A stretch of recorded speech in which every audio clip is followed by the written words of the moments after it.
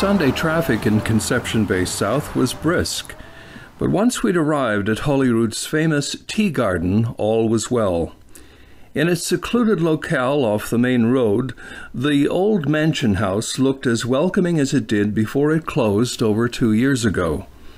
The well-maintained hilltop home is the focal point of a rambling property with green gardens that, on our visit, displayed the liveliness and the color you'd expect on a brilliantly sunny, warm summer afternoon.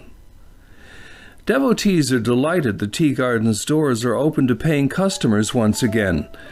Both dining rooms are organized and ready to receive those in the mood for a meal in an elegant setting with a superb view of the well-protected Holyrood Harbour.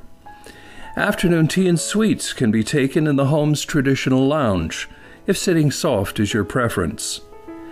Deck dining was our choice, and it soon became obvious that we had chosen well. Feeling the warm breeze and tasting the fresh air while enjoying the entertainment of watching jet skis speeding across the blue water was fun and relaxing.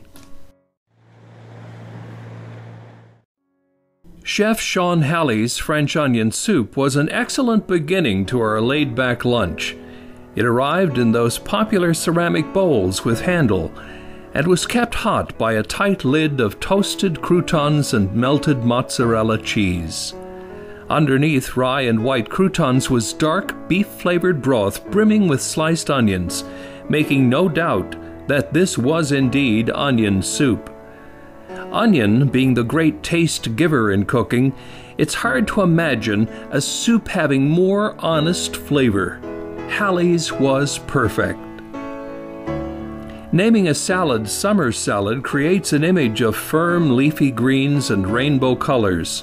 The tea gardens had the advantage of also being dressed in a flavorful vinaigrette, employing a mélange of local berries. The cheerful chaos featured mesclun, grape tomatoes, red onion, English cucumber, and shredded carrot. Cod that tasted as if it had just been taken from the ocean was served pan-fried. Crisp, fried Newfoundland pork scrunchions by the dozens gave the fish accent.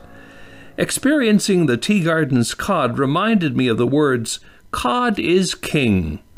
The royal fish would certainly please the palate of royals and non-royals alike. A Dickensian, and by that I mean good, Christmas-style plate followed the cod. Roast turkey dinner with all the trimmings. A Pickwick, a Cratchit, or a Fezziwig would have pronounced it an admirable feast indeed.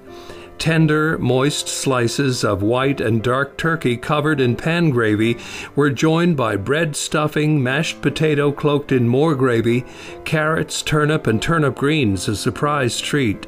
This was the quintessential Newfoundland home-cooked Sunday meal in all its delicious glory. A sticky toffee pudding followed the roast turkey dinner. No other dessert would have sufficed. Brown sugar, butter, flour, and eggs can make a formidable pudding in the hands of a skilled cook. Dollops of fresh whipped cream crowned the invention, which, despite rich ingredients, was relatively light in texture and taste. Clearly, the tea garden has a talented and versatile kitchen. Winning food and winning service made the visit to the tea garden in Holyrood one of the best dining out experiences this year. So much so that I can't wait to return to that charming house on the hill. The tea garden of Holyrood receives 4 out of 4 stars. Lunch with wine, tax, and tip costs approximately $100. For reservations, call 229-7376.